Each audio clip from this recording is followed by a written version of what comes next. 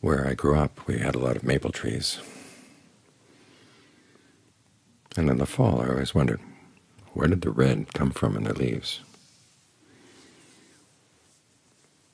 It was years later that I found out that the red was already there all the time. It was covered up by the chlorophyll. When fall came, the chlorophyll left the leaves, and there was the red that had been there all along. It's the same with the body. When it's young, you say, well, where can it possibly get old? But the aging is already happening. It's just that the body at that point is really good at repairing itself. So you hardly see the aging. But over time, that ability to repair itself begins to wear down, and the signs of aging that were already there begin to show. It's good to think in this way. It overcomes what the Buddha calls our intoxication. He talks about when he was young, and he was intoxicated in 3 ways. This had nothing to do with alcohol or marijuana. It was intoxication with youth, intoxication with health, intoxication with life. As a youth, he couldn't see how he was going to get old. Healthy, he couldn't see how he was going to get sick. Alive, he didn't see how he was going to die. But then he reflected, this is what happens to everybody else. Surely it was going to happen to him. And keeping that reflection in mind, that's how he overcame his intoxication. Because these are things we all know, but we act as if we don't. We let ourselves forget. And when we forget like that, we can do all kinds of stupid things. Let our minds run wild with all kinds of ideas. And tell ourselves, well, maybe someday I can get things together. But right now there's no hurry.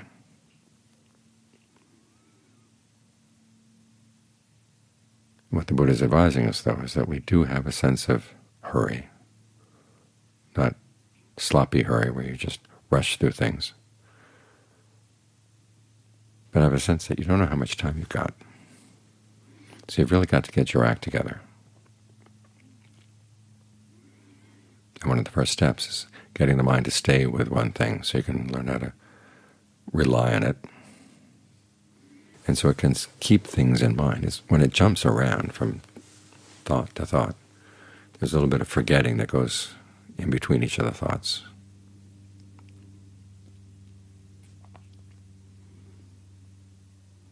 And there's a part of the mind that likes the forgetting, the irresponsible part of the mind, the part that doesn't want to be held accountable. And it's just going from thought to thought for the entertainment value.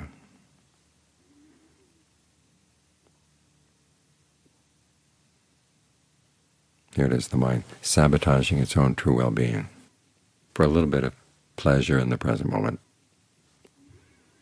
But it's not all that satisfying.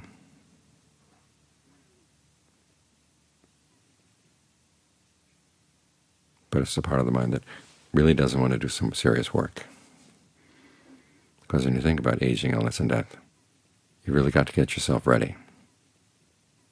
That's going to involve looking at all the things that you're attached to, and realizing that a lot of them you're going to have to let go. And it's going to require work. Some of the causes of suffering, the Buddha says, go away when you simply look at them. But there are a lot that require work. You have to exert a fabrication, as the Buddha says. You have to look at the way you're breathing. You'll have to look at the way you're talking to yourself.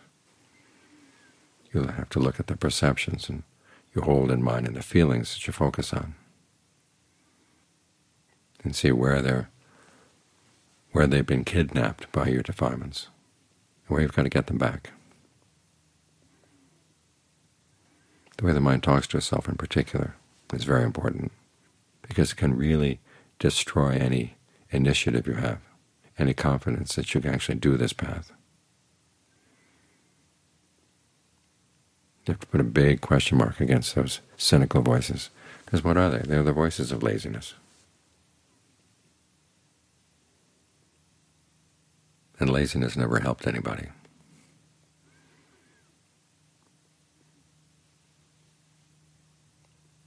So make up your mind you're going to stay with the breath. And then notice whatever comes in that's going to pull you away, you have to say no to it. Now in the course of the day there may be other things you have to think about, but right now, as you meditate, this is the one thing you've got to do, stay with the mind, stay with the breath right here. And then as any thoughts come up that would pull you away from your awareness of the present moment and your awareness of the breath, you've got to be firm with them. And they'll say, well, you're going to give up in a little while anyhow, so make it easy. Well, no. Tell yourself, I don't know about a few minutes down the line, but I do know that right now I'm not going to give in.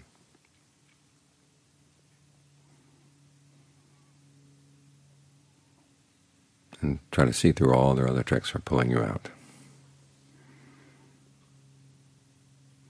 Because they are the voices of intoxication.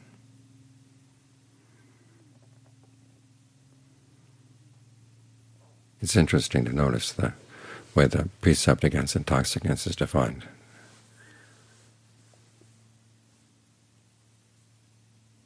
Fermented and distilled liquors that cause heedlessness.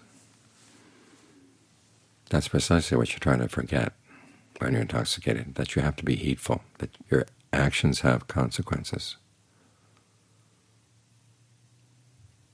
So you have to be really careful about what you choose to do.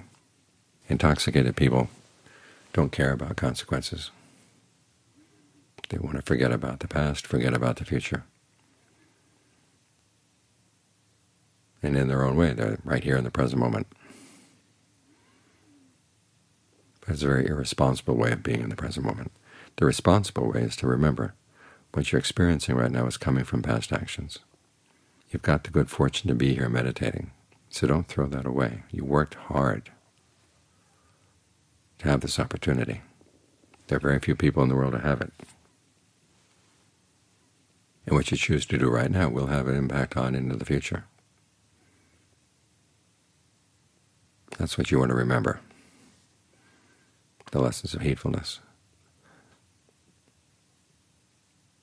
the lessons of cause and effect, and particularly the causes that come out of the mind.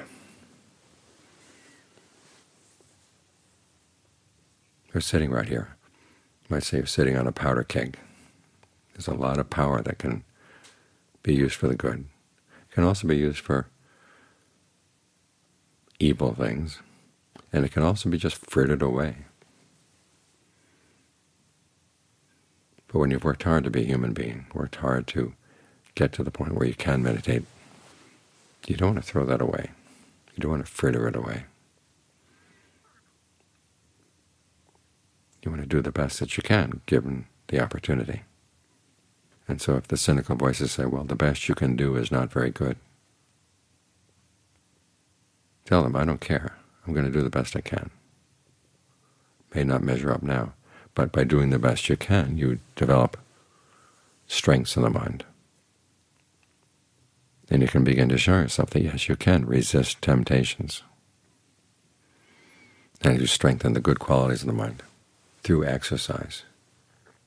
They actually do become strong. It's like exercising the body. You're embarrassed to go down to the gym because everybody else is a lot more fit than you are. But that embarrassment is not going to help you get strong. And if they look down on you for being puny and weak, well, that's their problem. You're going to do what you can.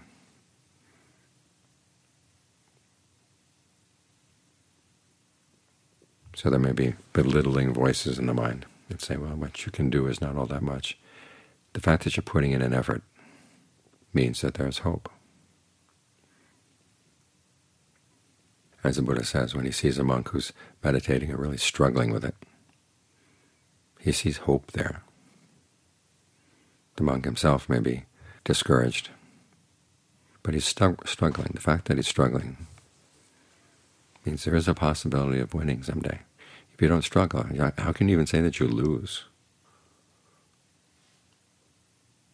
You have to put up a fight, and if you lose, well, at least you fought. Next time you come back and you fight some more.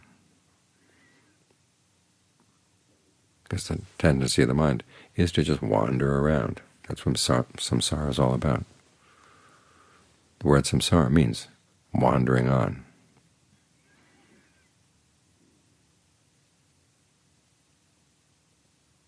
That's what we're going to keep on doing. And we're going to be continually drunk, continually intoxicated with the wandering, until we decide we've had enough. And if you don't think you've had enough, remind yourself of what the Buddha said. You see somebody who's really poor, you've been there. You see somebody who's really rich and powerful, you've been there too. And if you don't do something about it, you're going to go back to those places, continually intoxicated.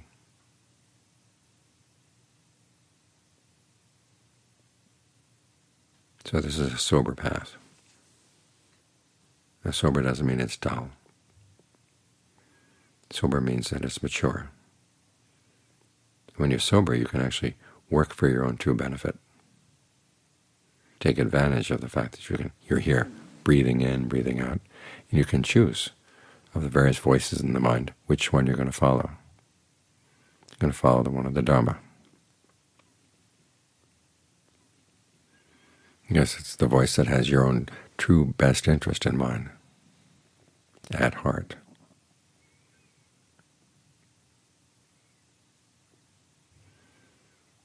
So use these thoughts to change the conversation in the mind. Any ways of talking to yourself that keep you weak, replace them. Any thoughts that are discouraged, replace them.